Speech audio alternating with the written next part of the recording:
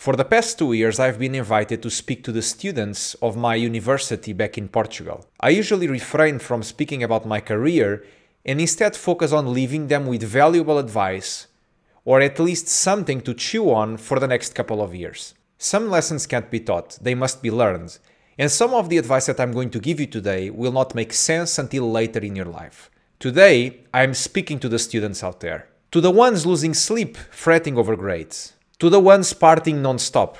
To the ones spending their evenings, or even not sleeping, to finish those pesky projects. Or, God forbid, preparing for that calculus exam that is totally irrelevant for their careers. This is a PSA for cybersecurity students and aspiring professionals. Roll the intro.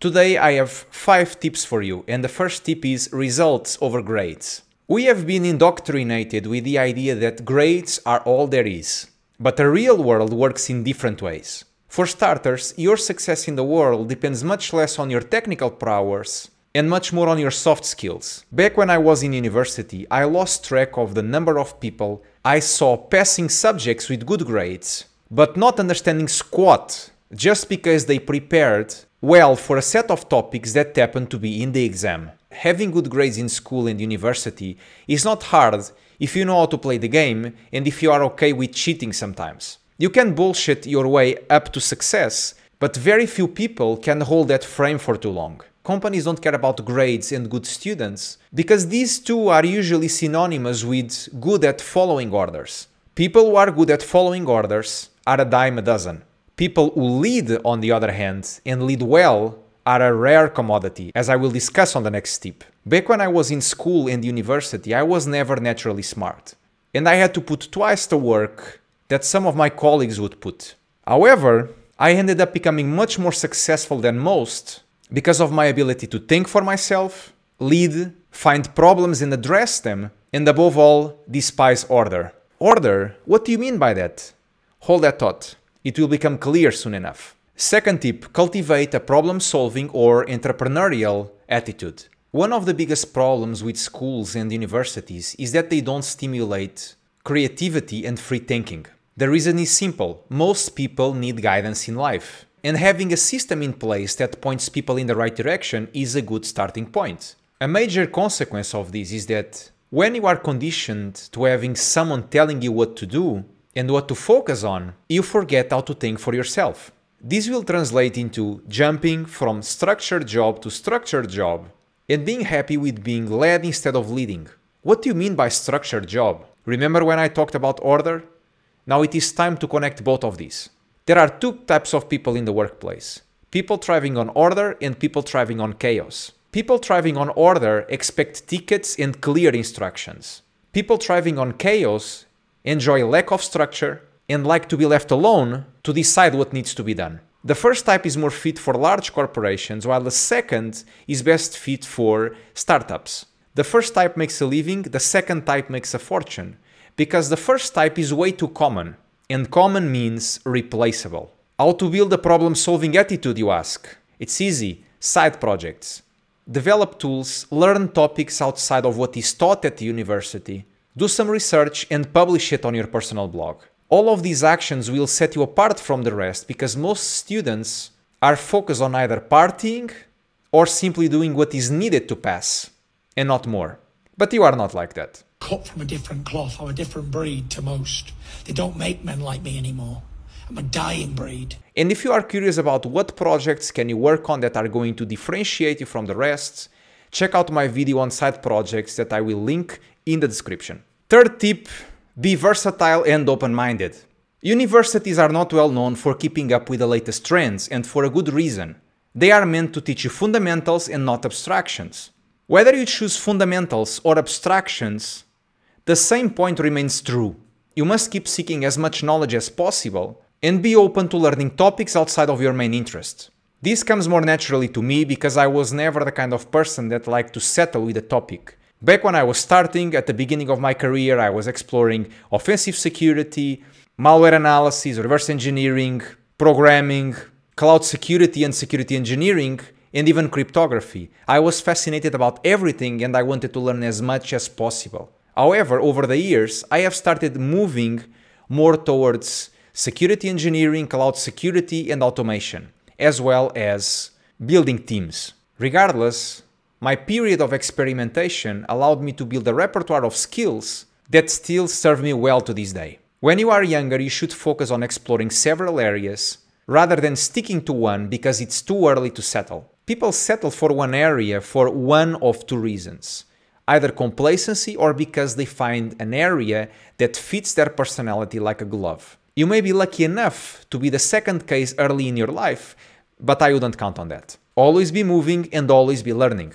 And to get this point across even better, I highly recommend that you check my other video called Avoiding the Expert's Trap, where I talk about the evolution of cybersecurity, how experts became obsolete over the years, crazy job specifications, and even what is the future of cybersecurity. And as usual, I will leave the link in the description. Tip number 4, study to learn, not to pass.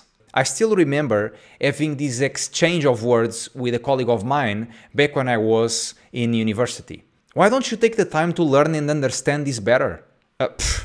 Don't worry, mate. I will have time once I finish university. I personally hated my time in university because I didn't party and I was never part of groups and clubs within university.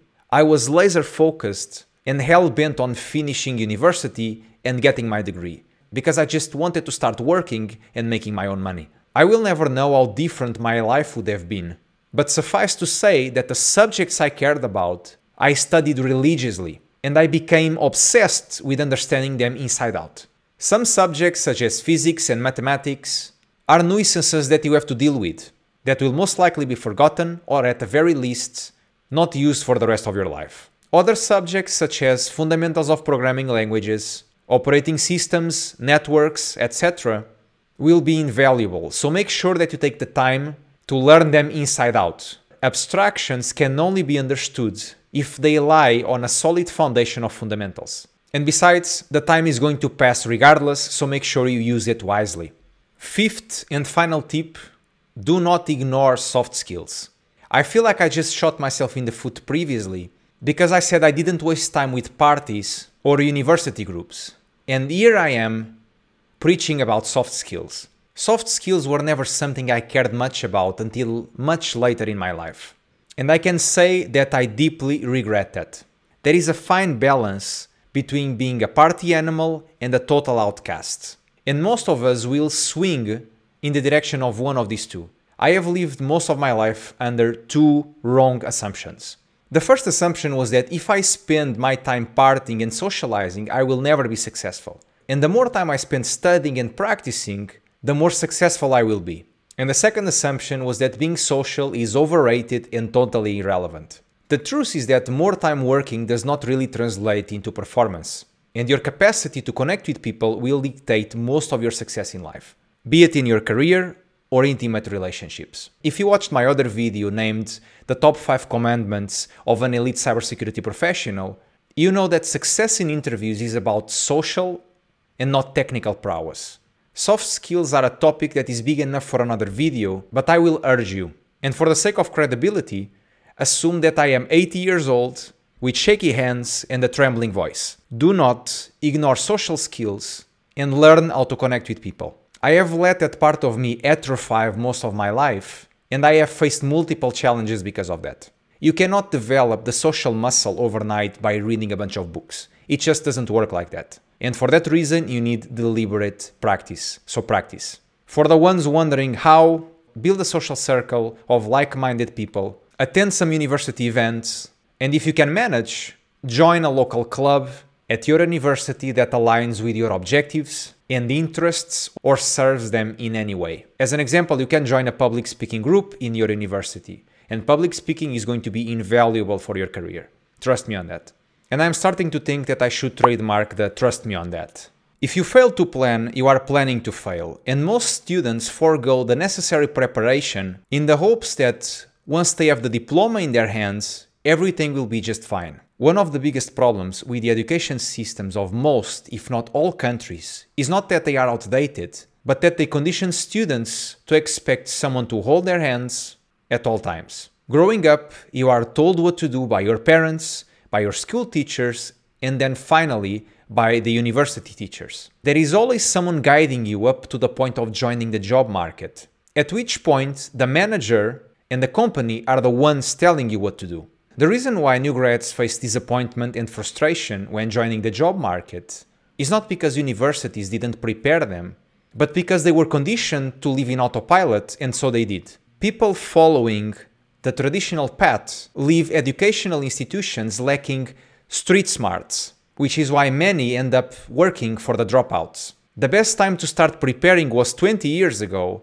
The next best time is now. And you can start preparing by doing one or more of the following: studying topics outside of the main syllabus, building an online portfolio with a blog, a GitHub account, and even social media such as Twitter, which is quite popular with cybersecurity professionals, building a problem solver mentality with side projects and research, considering working abroad, and I've talked about this extensively before on another video, which I will link in the description, and finally learning how to connect and cooperate with other people. And that is it, Spartans. 5 things I wish I knew back when I was a computer science and cybersecurity student. Before I end the video, there are 2 topics I must mention briefly. The first one is comments and DMs on social media. I want to thank all of you for the kind words. People have reached out to me through Twitter, through Facebook, and even my personal Instagram. The feedback has been quite amazing, and I really enjoy answering your questions. It is important that my content touches and addresses problems that are faced by aspiring and even existing cybersecurity professionals. And based on the feedback, I can tell that it is the case. Between my main job, preparing the video for the next week, and also my personal life, it is hard for me to answer to all of your comments and questions in a timely manner, but rest assured they will be answered. I usually wait for the comments and questions to come in and accumulate, so that then I can sit for a few minutes or perhaps a few hours to address them. So keep them coming, folks. The next topic I want to bring up again, actually, is the contest to win a 1-hour free coaching call with me. I have received many emails up to this point. Most of the questions are quite expected. Topics tend to repeat themselves, but there are a few that stand out. If you are hearing about this for the first time, don't worry, because there is still 1 more week for you to message me, so do it today. Thanks for watching. Until next time, stay safe, stay paranoid.